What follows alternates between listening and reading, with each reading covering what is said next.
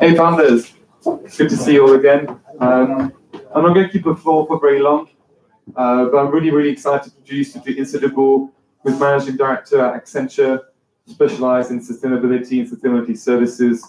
He's going to obviously share a bit with you about his experience in that field, but especially about the pain points that corporate space also in the field of sustainability, and perhaps these gaps are also in the market and opportunity for startups.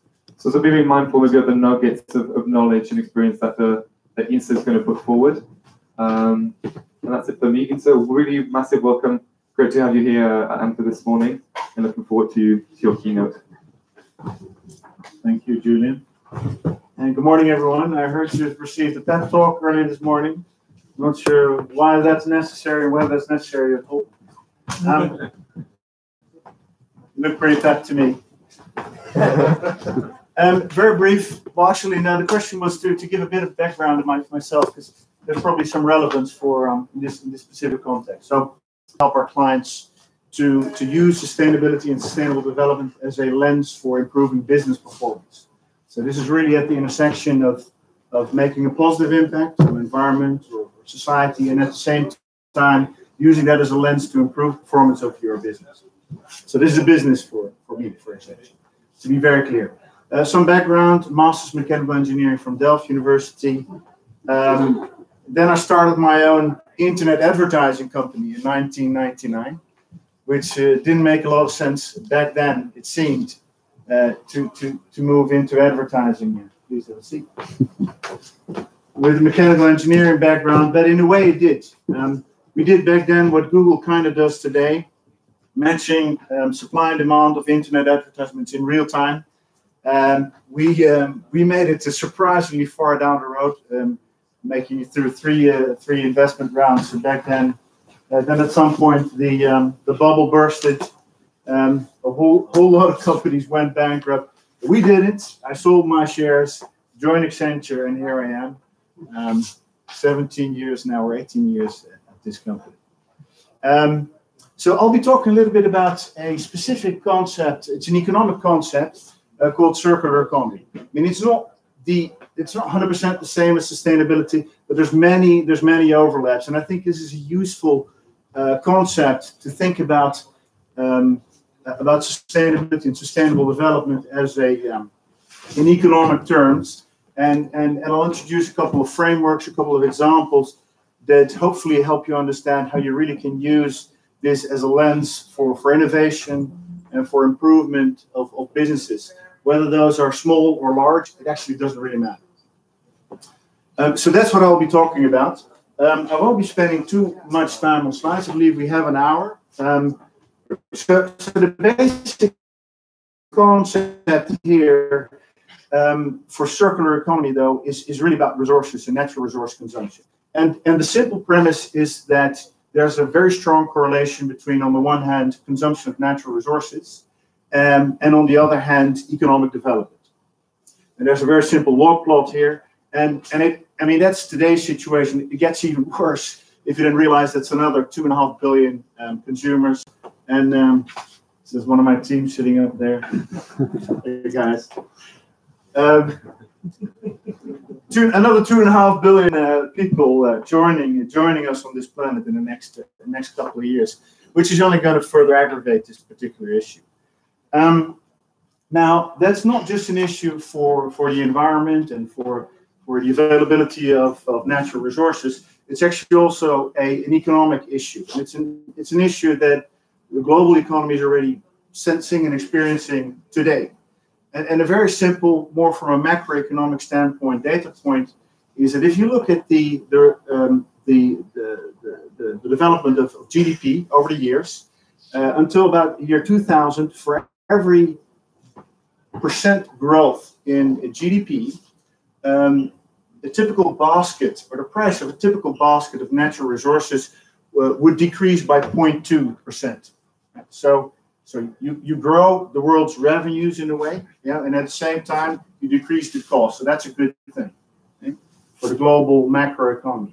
Now something changed in around the year 2000, where for every percent growth of GDP, the cost of that same basket of natural resources started to increase by 1.5%. So for every additional percent GDP, the cost of this average basket of natural resources actually grew faster than the GDP. So that's a bad thing. So the world at large is growing less profitable. That's in essence one of the ramifications, in economic terms at least, of this natural resources constraint. Now, where does some of those value or those waste pockets sit, if you will? And we run the numbers on this a few years back. This all adds up, by the way, this constraint of economic growth and the availability of natural resources, of about $4.5 trillion by the year 2030. So that's a lot of money. And there's typically 4 categories of waste in natural resources that we need to recognize. But one is wasted resources, and those include simple things like resources that are all around us, like wind, sun, solar, things that are renewable. Renewable energy is a very simple example. I'll give a case of renewable chemicals in that same categories, and it adds easily up to about $1.5 trillion of wasted capacity, if you will. Second one is wasted embedded value. So there's over $1 trillion of value in available value in goods that we toss away, and so platforms like Marktplaats here in the Netherlands or eBay, those types of concepts really try to tap that particular basket of value. Wasted capacity may seem a little bit less intuitive, but if you think of it, for example, I like to use this example of cars and utilization of cars. So any idea what the utilization is of a car over the lifetime of a car in percentages? Anyone? 5%. 5%. Anyone else? 20%. 20%. 3. Okay. So 5, 3. That's in the right ballpark if you assume that that indeed utilization is that there's someone in the car and the car is moving. Right? So, but then if you make a couple of further conversions of that 5, it is actually roughly about 5%. Then half of that 5% is used on average by looking for a parking space. So then you reduce to 2.5%.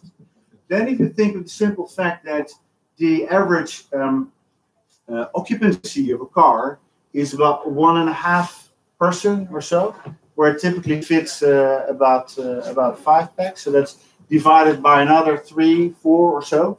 So before you know it, the actual utilization in real utility terms, which is in the end moving people from A to B, is less than 1%.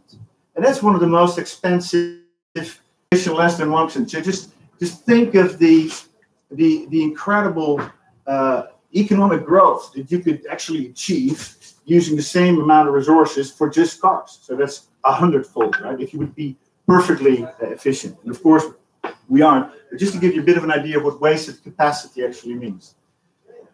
And then wasted life cycles, it's simple things like you have a particular piece of equipment, a tool, a product, or whatever it is, and it's been tossed away. It's like worth almost $1 trillion of waste there.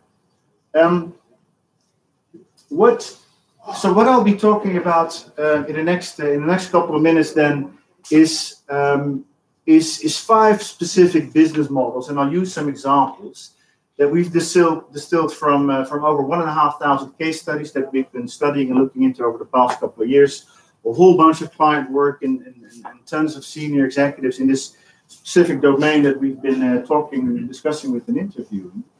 And they include, these are important opportunities for any company, yeah?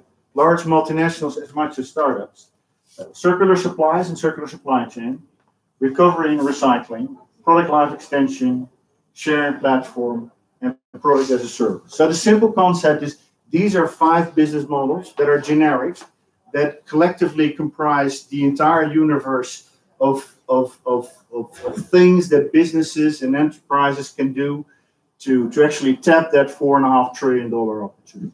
Okay. So the first one, circular supply chain, a very simple example. And I'll skip through this rather technical page of loops.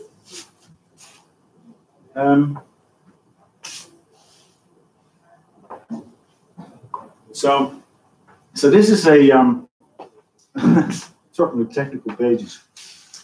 This is actually a collaboration between AkzoNobel and Photonol. And what they've been doing, if you think about circular supply, obviously things like wind power, solar power, those are intuitively very obvious instances of circular supply that you can think. I mean, it's energy, it's out there, you can use it, it's a resource, it's available, you just need to tap it.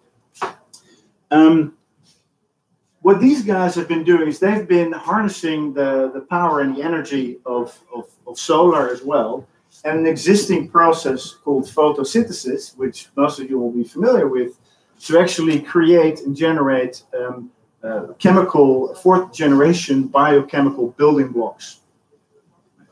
So, and obviously the beauty of this is that if you can truly scale this, and if you can scale this in a profitable level, you have an infinite supply of chemical building blocks that just won't stop. So it will make you all of a sudden make you independent of using fossil fuel as an entry for the typical chemical building blocks. By the way, there's many of examples of next generation partnerships between established chemical companies that have the scale of demand and need for chemicals and chemical building blocks, and at the same time more innovative research-based or startup-like companies. So this is really about this business model of circular supplies. The next one is really about recovery and recycling. This is an example of a tire company, a Singaporean tire company called Omni, and a shoes manufacturer called Timberland.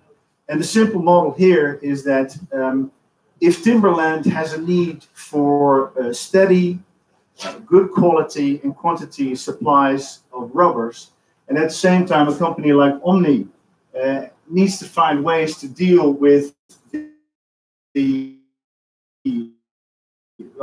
amongst other things, practical issue, all those tires ending up in landfills and then being burnt and all sorts of environmental hazards and issues. These folks have actually sort of joined hands and figured out a way to now take these tires after use and turn the rubber into the soles of these shoes. There's actually another interesting model that I'll show you from another tires company called Michelin.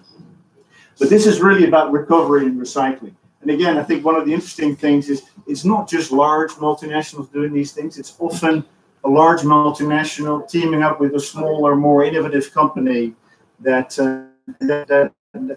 partnership is usually very powerful.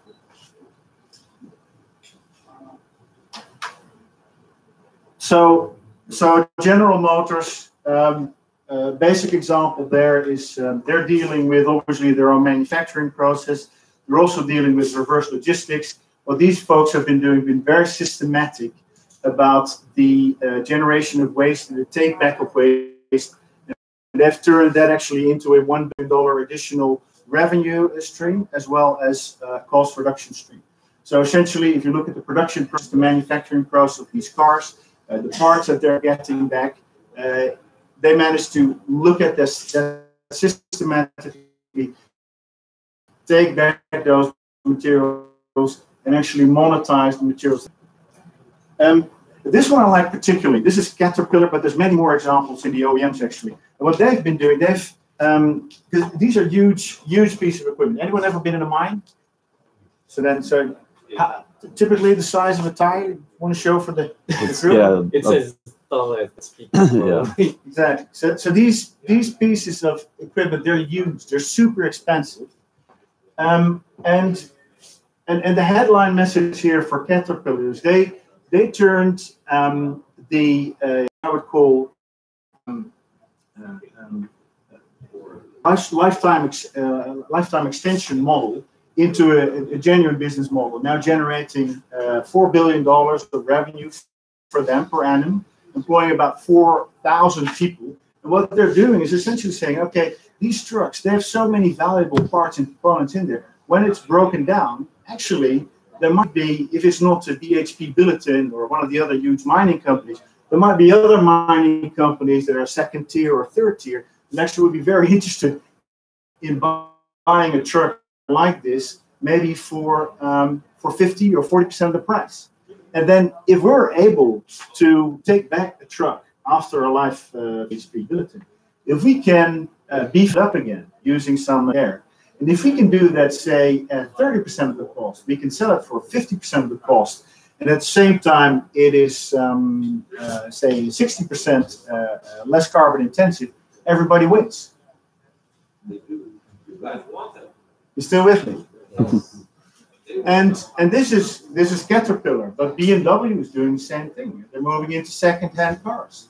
If you look at IKEA, for example, if you take an average sofa that's sold by IKEA today, and if you really look into the details, they're able to extract 6 times the amount of value from that typical sofa if and when they decide to move into the second-hand sofa sales business. When they decide to move into the sofa, what's the English word? Upholstery business. Basically, it doesn't look, it looks a bit scruffy, and we'll beef it up and we'll resell it again. And it doesn't even include the value that companies like IKEA would then capture by the simple fact that if you go back to IKEA because your sofa is broken or you want to return it or whatever, you're at IKEA again. And IKEA has another opportunity to go and cross-sell you another lamp or bureau, or I don't know, like Swedish meatballs or whatever it is that they're trying to sell you. Okay, so that's the product life extension business model. Again, many skills. This is huge scale, $4 billion per annum. Sharing platform.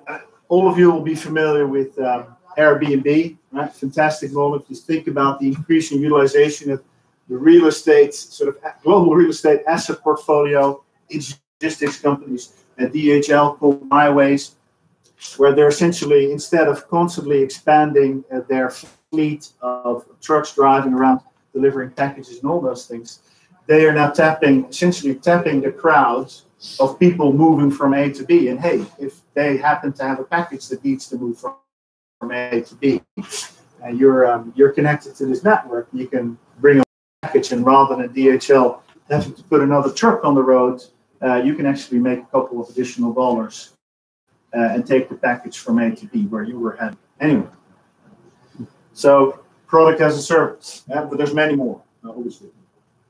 Who's still playing CDs for music?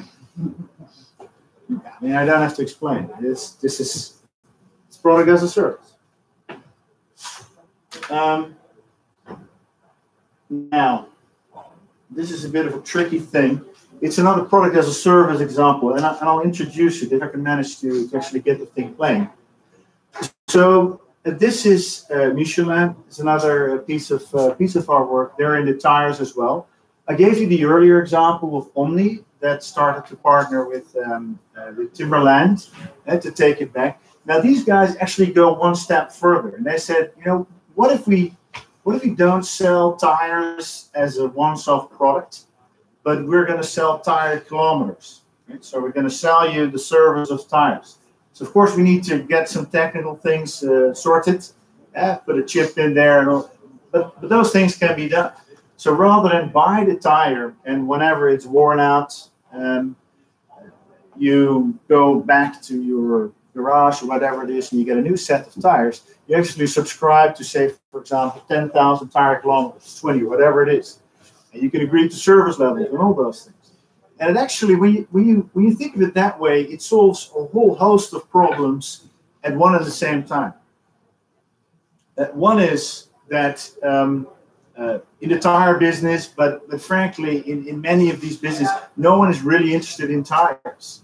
But still, tire companies are spending billions of dollars on advertisements. Well, no one really cares. And why do they do that? Because they want to make sure that whenever your tire is worn out and you need to get some new tires, that you get to go to Michelin again for your next set of tires, even though you don't really care. That's what they're hoping. They spend billions of dollars.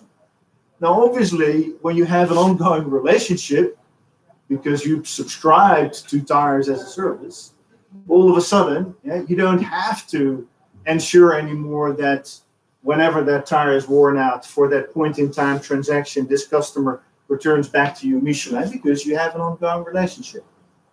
Makes a huge difference. More importantly, it puts the onus on Michelin to make damn sure that that tire is actually of top-notch quality. Because all of a sudden, instead of what some of us may sometimes suspect that products are actually by design manufactured to break down at some point, so that whenever you need it again, you're going to get one of those products. Now the onus really is on this company, on Michelin, to make sure that the product is really top-notch. Because if they have to take it back more often, because in that, say, 10,000 miles window, they'll incur additional cost.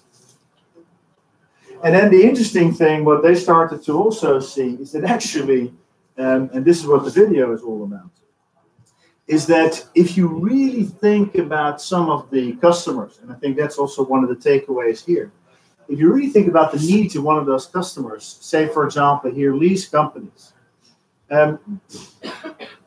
Initially, when Michelin was looking at this particular service, they thought, okay, so we're going to sell tires as a service because it's really great and everyone will love it and it's circular and people love circular and so on. And obviously no one really cared. Because in the end, this was in a B2B business and there were lease fleet managers that, I mean, in their private life, they cared about the environment, but in their work, day-to-day job, they didn't really. But then what we figured is, well, hang on, so tires might be only 4% of the spend of your typical lease fleet manager, but fuel is actually 14% of the spend of your typical lease fleet manager.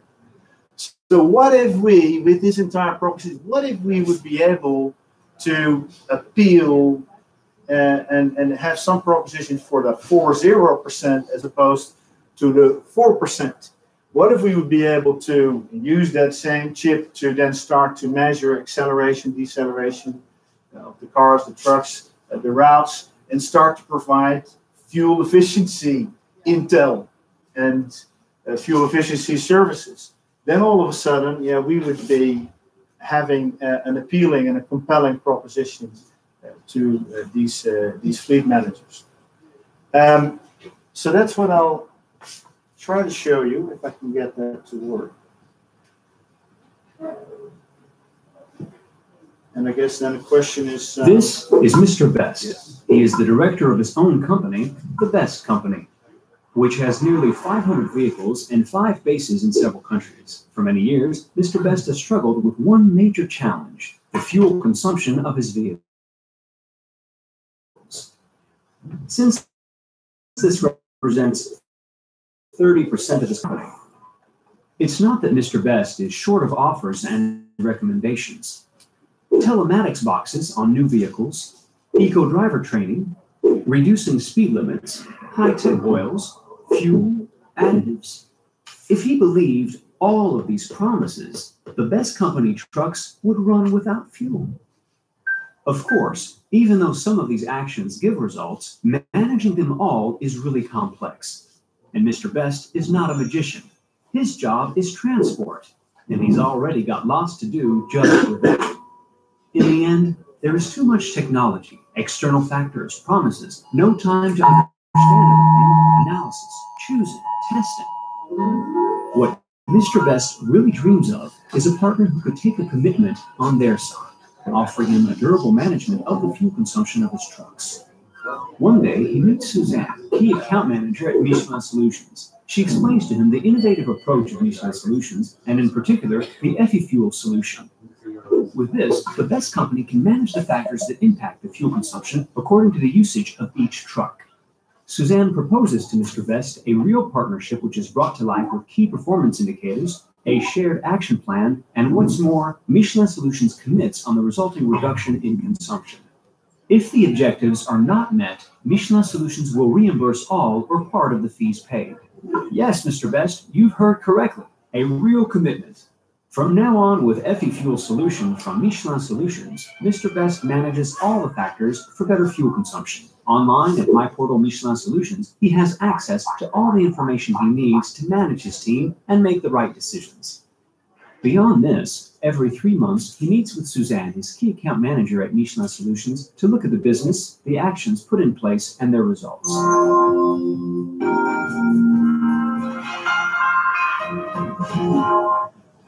So that was an advertisement for Michelin, and I'm not being paid for that, by the way.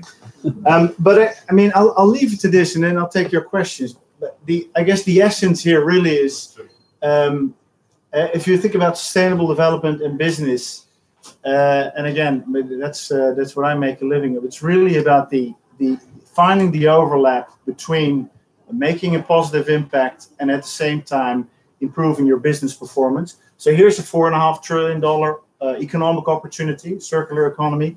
There are 5 business models that probably, if you look at some of the business plans that you folks are chasing, there's probably quite a couple of these business models, part and parcel of what you're already doing. Think about it. There's many more aspects of sustainable development. I mean, there's a societal angle. There's other environmental angles. There's concepts like the energy transition, which, by the way, has a lot of overlap with circular economy. These are all definitions. It doesn't really matter a whole lot. The question really is, okay, if there is this bunch of trends and real imperatives that are staring us in the face today, what could it mean for my business and my business plan, and how could I turn that into an opportunity? So, questions? So practically, how do you and Accenture help a startup if we have a sustainability idea? Yeah. Okay. So I mean, it's probably a very disappointing answer, but typically we don't really help startups with a sustainability idea, simply because in the end, I think Fortune 2000 are probably our clients. And I need to make a living, and they need to be able to pay my fees, and a typical startup wouldn't be able to, even though we tried in the 2000s roughly for a year or so. Jokes aside, one of the things I discussed with Yuri a few weeks back is what I do, but it's more on a personal level. I invest a bit myself as well. I'm still an LLP in one of the Singapore startup networks. I lived there for 9 years. And I've been mentoring startups because I love doing it. But again, that's on a personal note. That's why I'm here. Again, not because I expect tons of business from your businesses in the next 2 or 3 years, but because I like doing it. And there's many of my colleagues who are in it in the exact same way. But if you would have been a Fortune 2000 business, the way I would have helped you is like, okay, so what is the particular context and challenge and opportunity that you're looking at, and how can we, and where is that overlap between, on the one hand, sustainable development, and on the other hand, business performance, cost takeout, revenue increases, risk reduction, some combination. More questions? Yeah. So you have had a lot of experience in startup and let's say you could give advice on startups. So what would be your advice? Yeah. Well, and I'll speak from my own experience as an entrepreneur 20 years back, as well as an entrepreneur within Accenture, because I've sort of started and run some ventures within Accenture as well. If I would, I mean, one piece of advice again from my own title would be, is you can have a great idea that is too early for the market. Well, you need very deep pockets to see that one through. Yeah, I've had it back then with my internet advertisement marketplace. Like again, it's exactly what Google has started doing in 2007, and this was 2000. It was just too early. People didn't get it. We were going straight against a whole series of established stakeholders in the marketplace that didn't want to see us be successful because we're eating their lunch. Similarly, one of the businesses that we're in now with Accenture is called building analytics, where we essentially take out loads of data from large properties like this, and then we apply AI, machine learning to automatically identify inefficiencies and like how do you advise a client, how do you help clients take out millions of dollars of energy spent, for example. Now, we started this in 2009. I've seen it start to really take off only probably 2-3 years ago. Now, not because it was a bad idea back then. I mean, it worked back then just like it works today. The big difference was that things like big data and artificial intelligence in 2010, well, no one really got it. I mean, what is that? AI. Whereas today, everyone understands what AI is and the power of artificial intelligence and what it can actually do. How come they do it now? I mean, nothing changed since 2010. We work the same way as 10 years ago. So what did change for people? What perspective did change for them? Now it's, AI should be applying anything. Well, what has changed? I mean, I've seen the development on AI specifically. So I need to take a couple of shortcuts here, but if you want to believe that, let's assume a large say 100-floor property consumes $100 million of utilities, and it's technically and practically perfectly feasible to take out $15 to $20 million per annum out of that $100 million utility. So that's a lot of cash, goes straight in your inbox. But if you've been running a business managing real estate assets for 50 years or 60 or 70 years, and some guy shows up in a suit and tells you that, hey, you know what? I've been looking at your data a bit, and actually we can take out 20 million out of your 100 million spent. And you're essentially telling someone that they're doing a bad job.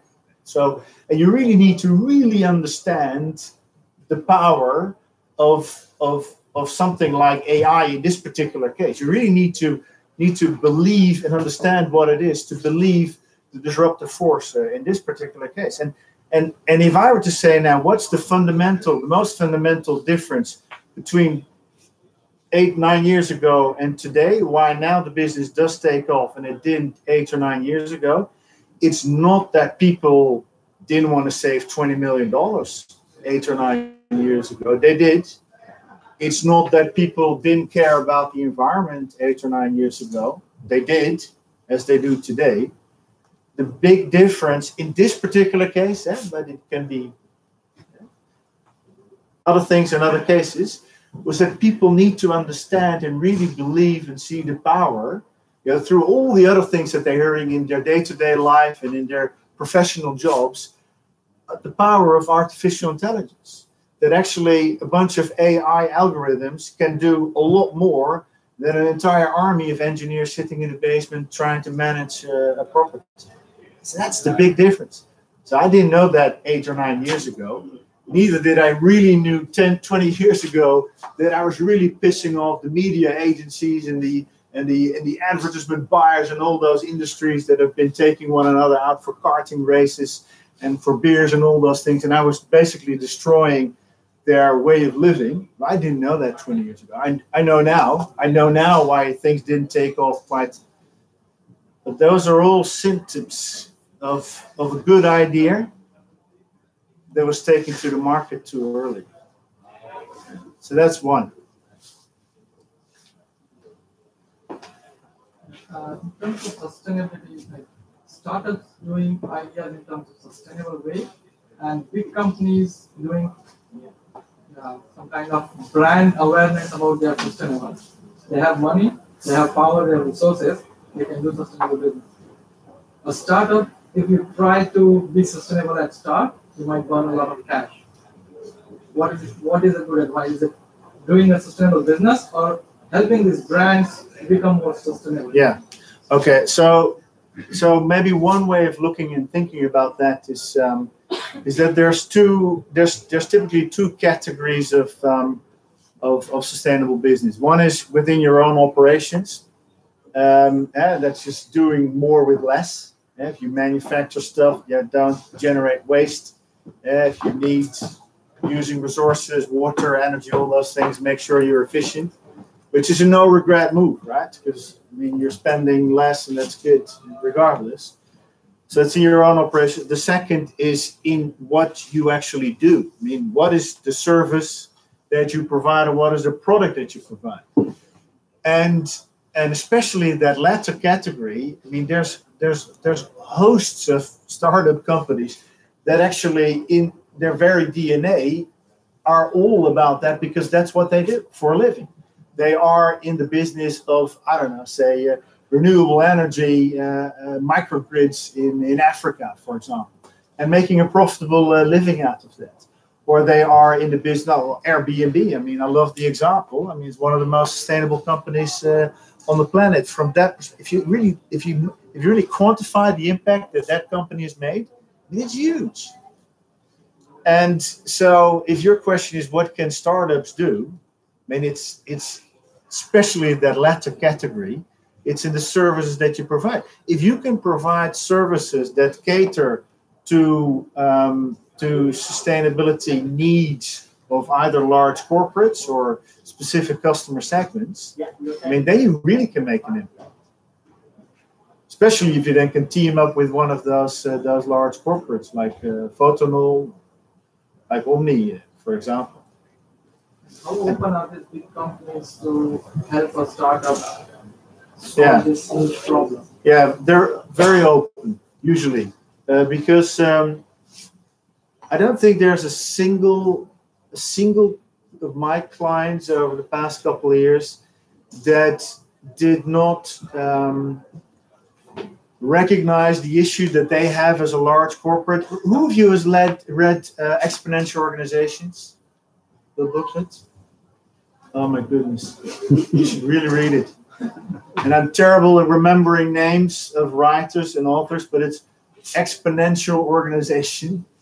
And the point is, to your question, these large multinationals, they have loads of cash and they have loads of clients and legacy and all those things, but they're also super. What's a polite English word? They're super. They're like mammoths. They're huge. They're not nimble, and they have issues remaining innovative. And what they start to do more and more is to start the crowd, the sort of the entrepreneurial crowd, for what essentially used to be their R&D agenda. Right? So what many of these companies now have, they have like startup, they've links with startup networks, or they have their own venture, Shell Ventures or Unilever. I mean, they have fancy names for it, but in essence, what it is all about, it is for these businesses to really think about, once they've figured out, okay, what are some of those most imminent threats that our business is subject to? So in consumer goods, for example, it's the whole over-the-top businesses that start to add the Dollar Shave Club, for the product manufacturers that start to sell immediately to the consumers. That's a big issue for Unilever as much as for Procter & Gamble, also for the retailers. So they start to basically get their tentacles into startup networks, so to be able to take minority and later sort of majority stakes in these small startup companies. So to because they can't innovate fast enough. That's a long answer to. So it's an essence for a startup to place their exit strategy in some way. Yeah, if that's an exit strategy, but maybe it's also just to just have an awareness that there's often a very symbiotic relationship between a large multinational and small and nimble entrepreneurial startups. I mean, there's things that you don't have that they do, of course, like you said yourself, but it's also the other way around. Yeah. Do you see any limitations to the circular economy model? Are there any sectors or industries where you can't apply it? Because it seems like it's useful in the asset-heavy industries, like capacity or assets that we would use. Yeah. Well, it applies in different places in different ways, obviously. I mean, if you have huge operations, if you're a chemicals company, then obviously getting your act together in your own operations in itself already has huge opportunities. Yeah. If you spend a couple of billion on energy, and if you can save 15-20% of that, I mean, that's huge in itself. But it doesn't stop there. What I find particularly intriguing is more on the consumer side, where this notion that I mentioned earlier in the Michelin Effie Fuel case, it's the notion that if you can turn a relationship that is typically point in time, where you need to spend billions of dollars on brand marketing investment, so to make sure that that consumer comes back to you whenever the product is worn out or end of use. If you can turn that once-off transactional point in time touch point into an ongoing relationship, I mean, you solve so many problems one at the same time.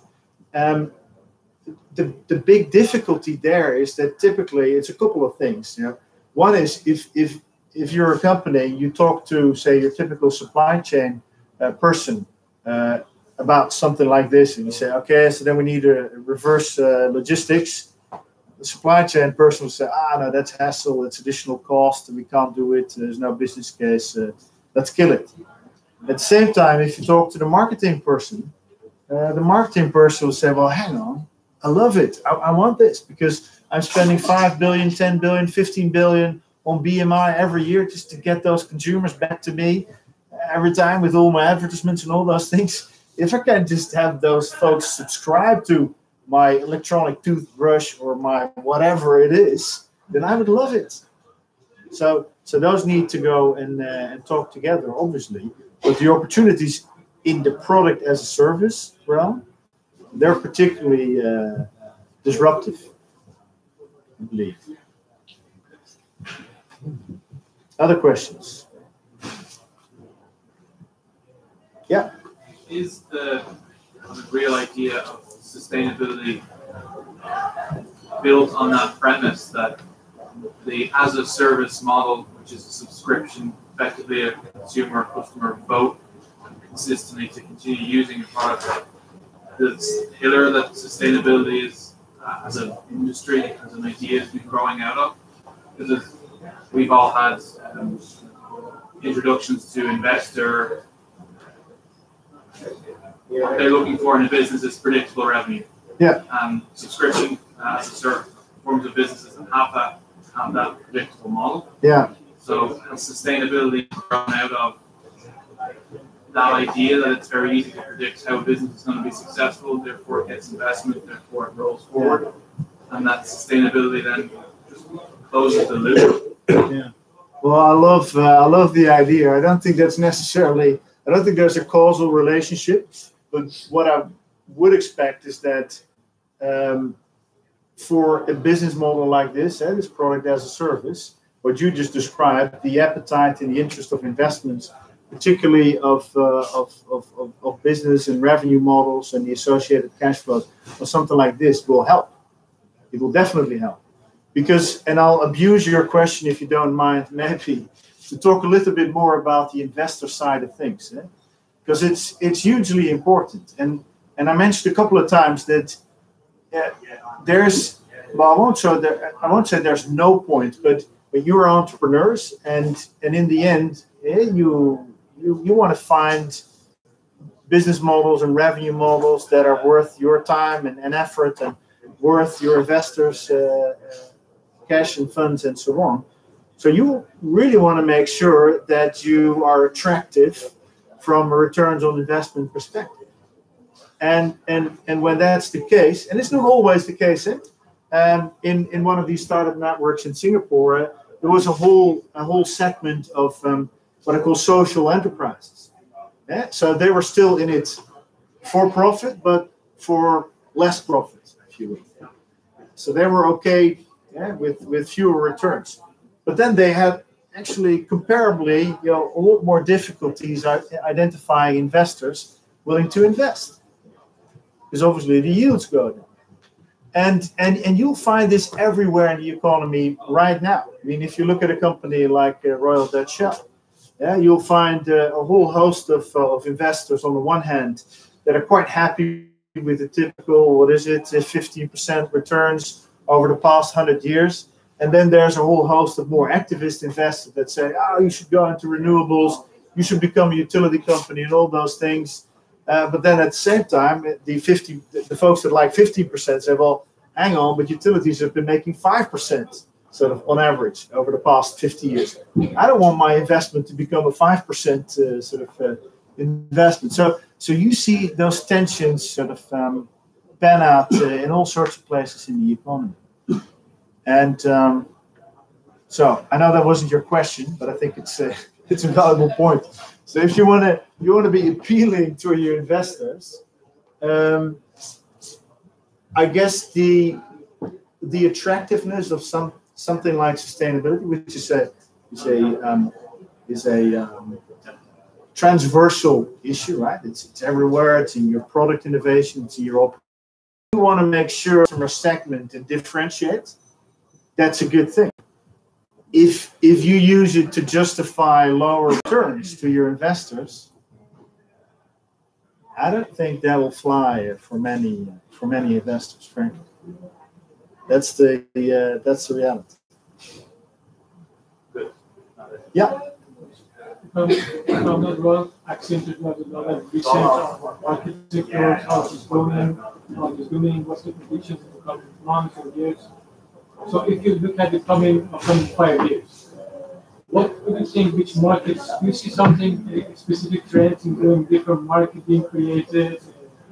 Let's say what we learned here is that you have a stage of network orchestrator market, so that everything is getting connected, efficiency is very important, accessibility. But if you look at the coming 5 years, do you see a specific trend going, give an example towards data explosion or something else, new market, existing? Yeah. Okay, so let me try to summarize your question. So what is a trend that you can build $1 billion business on the back of? Okay, I'll join you. So, I mean, so figure out and understand what is the real utility. No, who is my customer really? And what is the real need and the real utility that customer is looking for?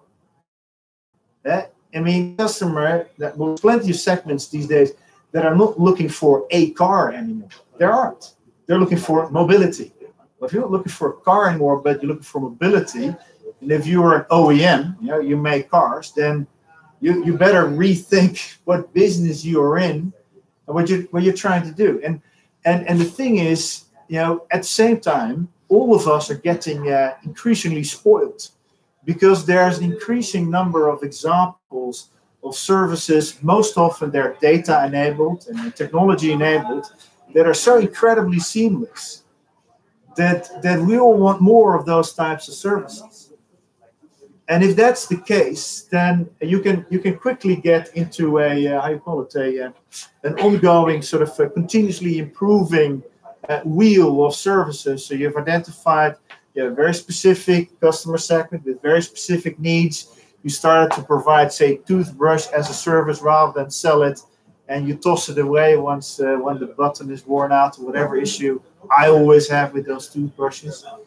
And you start to, and as you have that sort of base of customers, you start to better understand, because it's constantly emitting data and transmitting data, better understand what the real utilities, what they use it for, what they not use it for. When customers at some point sort of bail out because they don't like it anymore because it was too, but you can kind of understand how that gets better and better and better. And as that gets better and better and better, you'll start to eliminate ever more waste out of that system almost automatically. So I think there will be huge things happening in that specific area, if I were to say. And in the other areas as well, but this one specifically, enabled by technology. Maybe one last question? Yeah. Going back to your entrepreneurial experience and being a little ahead of your time, if you had to do all over again, knowing now what you knew, how would you adapt your product market fit? That makes sense. If you were going after those to do what Google ended up doing, how would you have changed your strategy to put yourself in the right time? Yeah. Well, I'm a pretty impatient person, so one answer would have been just go in hibernation mode, put it on the shelf, wait 5 years, and I didn't want to do that. And I wouldn't advise you doing it. No, there's probably one way is, and you'll say it a bit disrespectfully, but it was my own business, so I guess I can say it, is to dumb it down. To dumb down the proposition. Because it was too fancy, it was too advanced, it had too many things that, frankly, we thought were fantastic. We were a bunch of engineers and we thought it was great and all that, but it was just too sophisticated. And it provided a whole host of things that no one was actually really looking for. And at the same time, it also did not provide things that actually people did need at that point. So dumb it down, but actually before that, just better understand who were actually our clients and what were the things that they needed, and not just in theory, like something like conceptually, you're a building manager, you manage a building, so there's 100 million of utility bills, so you'd probably be happy if you save $20 million because your title says building manager.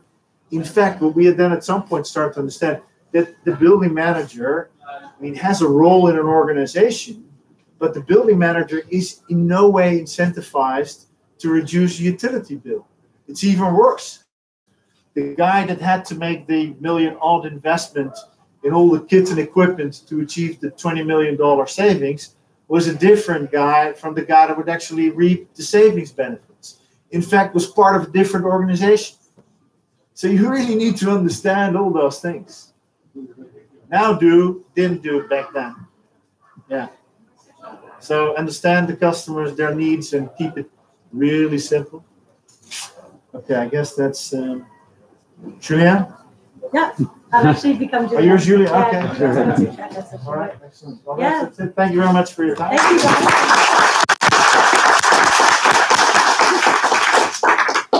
Very good. And enjoy the thing. I don't know what the buzzer was at noon. It said National alarm.